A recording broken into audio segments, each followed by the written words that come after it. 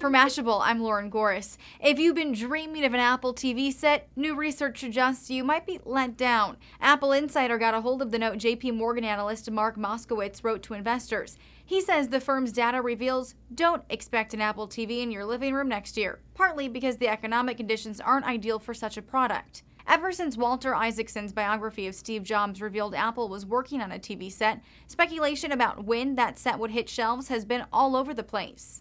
It was rumored Apple would unveil the set at the Worldwide Developers Conference in 2011. Then, in late 2011, Apple analyst Gene Munster told an audience to expect the Apple TV set for the 2012 holiday season, which is in line with Jefferies Apple analyst Peter Misek, who also predicts a fourth-quarter launch this year. As Mashable reported this January, Apple has filed a patent for a touchscreen remote control, which could be part of the TV set.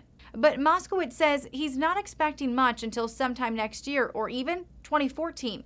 Instead, he expects a mobile payment service, something that could be called iPay, to be Apple's next big project. For Mashable, I'm Lauren Goris.